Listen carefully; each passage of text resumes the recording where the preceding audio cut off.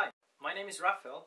I'm from Adelboden in the canton of Bern, and I would like to present to you my project, Classification of Leukocytes using Convolutional Neural Networks, or How to Teach a Computer to do Basic Medicine. But first, I would like to give you a bit of background for my project. So, as many of you might know, our body is a marvelous defensive fortress against many different types of disease. And one main player in this defensive system are the white blood cells, so-called leukocytes. Now, if our body gets infected, it will produce more or less of those different types of leukocytes, and by analyzing those, we can figure out what kind of disease there was and how we could treat it.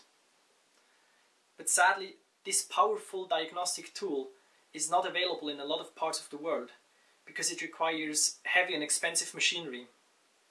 So instead of using this, I decided to create this. This is a very cheap microscope with a 3D printed phone adapter. On the phone, a doctor can install my app and use it to automatically classify the leukocytes.